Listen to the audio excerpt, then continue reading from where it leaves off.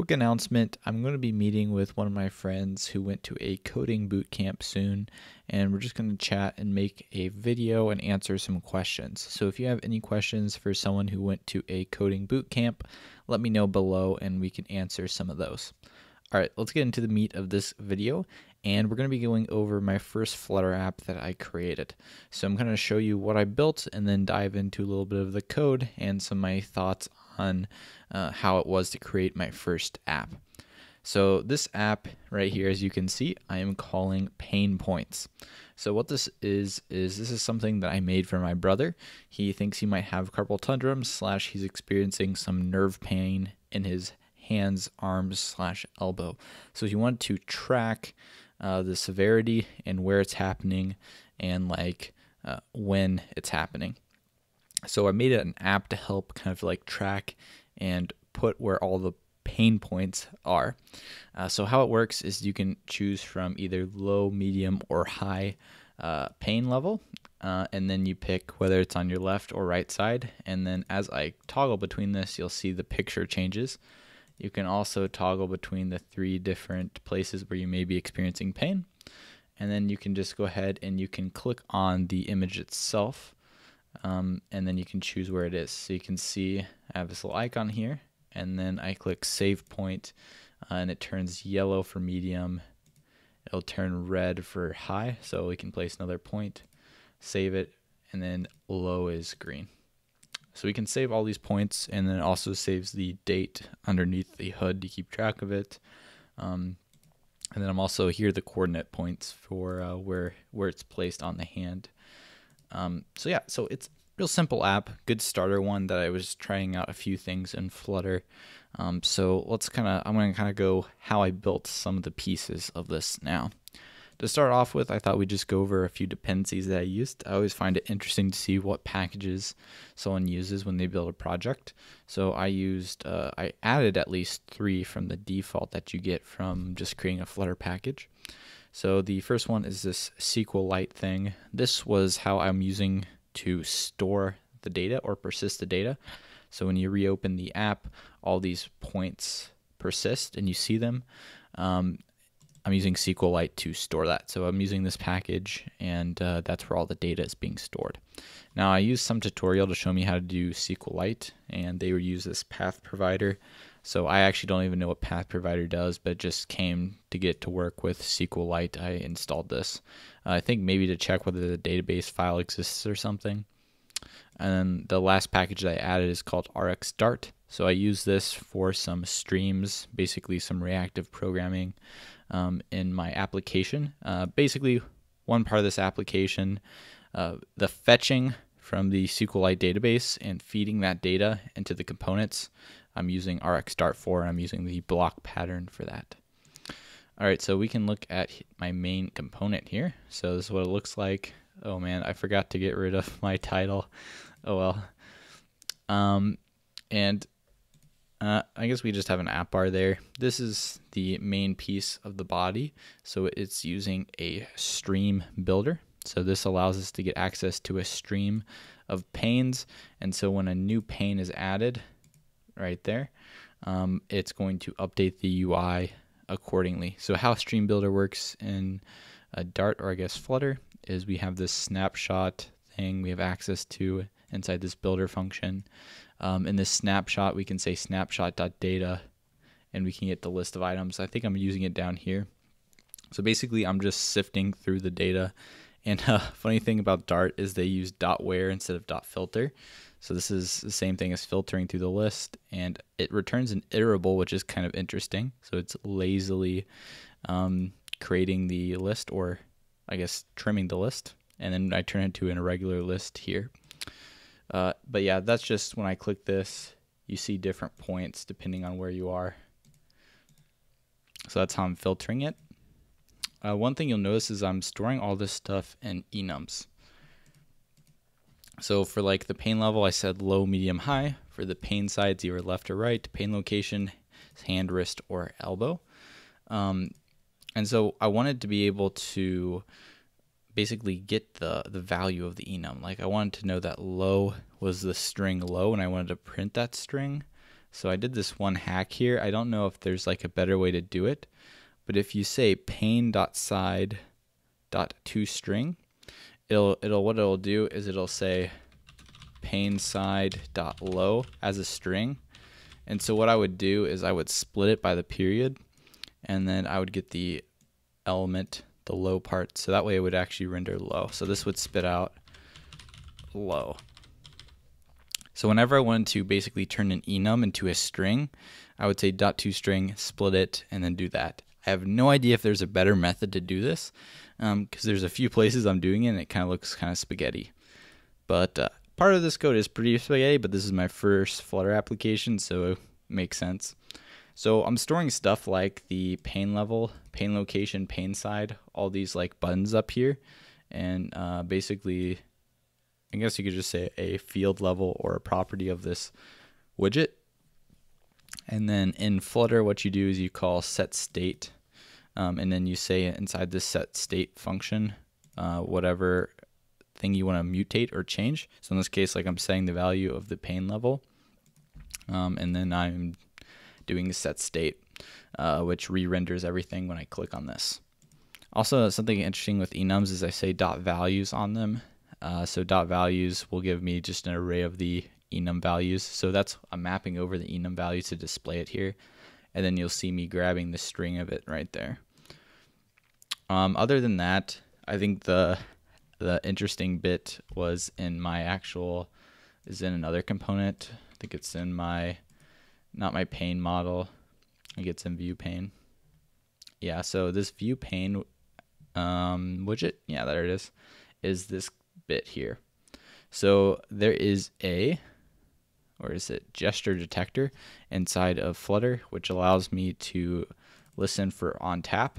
And when I click on tap, you'll notice I'm basically just calling an on tap function that it gets passed down. But I'm doing this thing right here. What that does, that nonsense, just gives me an X and Y coordinate point. So if you look at what this returns, it returns an offset. An offset just gives you an X and Y, which I can then render, right? So as I'm clicking, I'm just recording that. And then I'm rendering a stack. The first thing in this stack is an image, which is the hand or the wrist or whatever.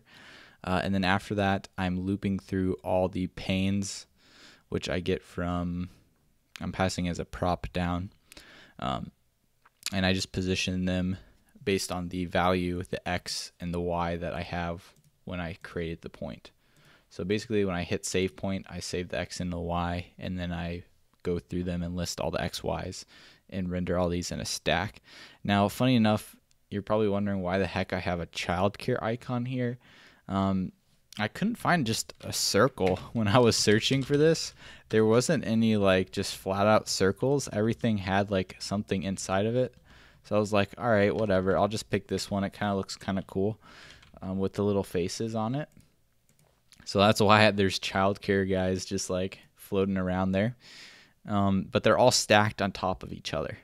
Or at least they're all using the stack component. So if I like put one here, I actually don't know what it looks like when they're multiple stacked. Okay, so the yellow is on top of the green because they're stacked like that. So if I change the position of the stack, like if I were to reverse the widgets, I don't know if there's like a dot reverse on this. Maybe like to list and then to reverse. Yeah, I have no idea if you can reverse a list in Dart or what the syntax is, so I'm not going to try. But yeah, so recording the location of a person clicking is done with gesture detector, and then stacking everything is using a stack, and then positioning it absolutely with this positioned, and the child is an icon. So that's pretty much the gist of this application. Other than that, it's just a bunch of buttons that I'm storing in a local state here. The values of these things, and I'm updating them as you click on stuff. And then the other thing, I don't think I mentioned the SQLite part yet. So that's in the pane model over here. It has all this junk. I had to like write how to go from JSON to a object. So that's what this junk does here, and how to go from an object to JSON. So to parse it back and forth. So that's what this whole pane model class does. This pane block is the storage area, or the I guess I don't even know what I would consider this thing, but what it does is this is where I'm using RxStart, and I'm using the behavior subject that comes from RxStart, and this allows me to do reactive programming. I'm creating a stream, and this is where I created this DB provider thing, which can get all the panes from the SQLite database, and then after that I am basically returning that to the stream. So if you're listening to the stream, you're getting all the points, or the pain points. If we click on the provider, we can go look at that. This is another thing I created. So you can see here I'm creating the database, and I think this is where I'm using that path library that I installed. Probably somewhere. Yeah, maybe it's this thing. Maybe I'm not using the path library. No, here's the path provider. I am using it. Anyway, this is what the creating of things in SQLite looks like. So I'm calling db.insert, and I'm basically taking an object, a pane object, and I'm saying to.json on it. I wrote a raw delete statement. So yeah, that's all that jazz. You'll notice, I don't know, in general, when I was actually coding this, it kind of gave me some flashbacks to coding Java-esque / doing Android development. Feels a little boilerplate-ish, not gonna lie. It feels better than coding straight Java, I'd say. But in general, when I code this application up, maybe I'm also really new to Dart and Flutter, so I probably could have coded all this in a different manner that's more elegant too. But so far, just everything feels a tiny bit bloated / boilerplate-ish, which I'm not a huge fan of. It doesn't feel too bad. I'm not hating it yet, but that was one thing I noticed. The enum thing was another thing I noticed. I didn't know if there's a better way to do that. And then another thing I noticed was I'm still not getting used to all these nested functions. I really noticed it in situations like if I wanted to insert a column or something. Is like, all right, so let's say I want to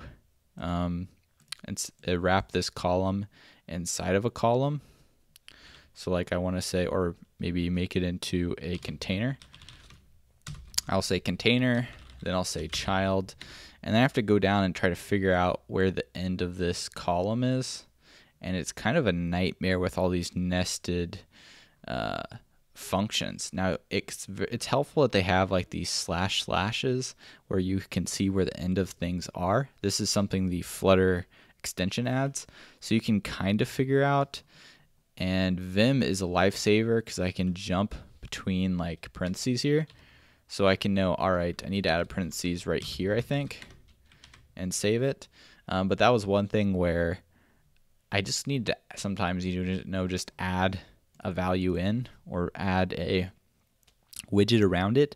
It's kind of awkward, just like wrapping the entire thing compared to JSX, where I'd be able to go to the top and add it, go to the bottom and add it, just a little bit more easier. That was one thing I noticed when just adding things.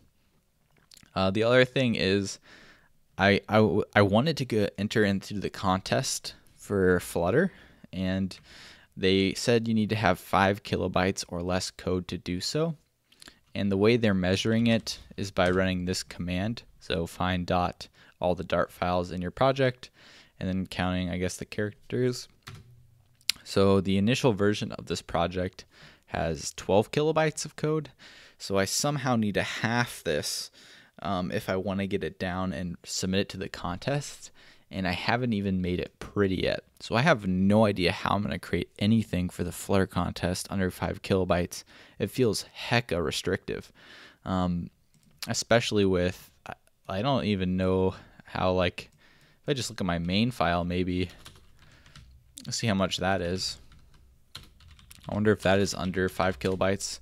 Okay, that's just above 5 kilobytes. So I think I have, so I guess I can play with what's on the home page and see if I can minimize everything else. So for the Flutter contest, you have to create something pretty basic to be able to do it. But at the same time, at least the instructions, they want something pretty and creative and stuff. I have no idea how I'm going to go about doing that. So I'm not sure if I'm still going to enter into the contest. We'll see if I can get this into a smaller thing. But overall, I did enjoy creating the app in Flutter. It was pretty nice.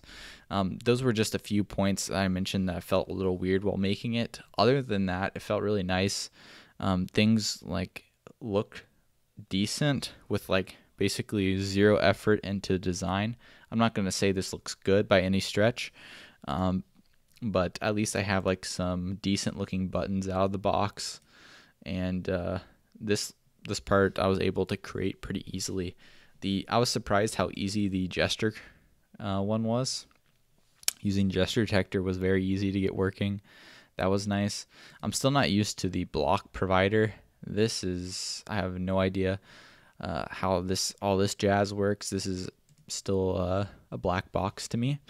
But being able to basically access this block class in multiple places, I made that provider thing. That's this block provider thing here. Allows me to access the pane block anywhere. That was a little weird. But I do like Flutter, and I enjoyed doing stuff with it, and I could see myself like doing more Flutter stuff, and I may be doing some Flutter tutorials on some of the stuff that I learned doing this. So if you're interested, let me know, whether it's SQLite, whether it's block. I can probably go through some of that stuff now. I have a better grasp on how it all works. Anyway, let me know what you guys think. I'm going to put this code on GitHub if you want to check it out and use it as an example. You're welcome to. Yeah.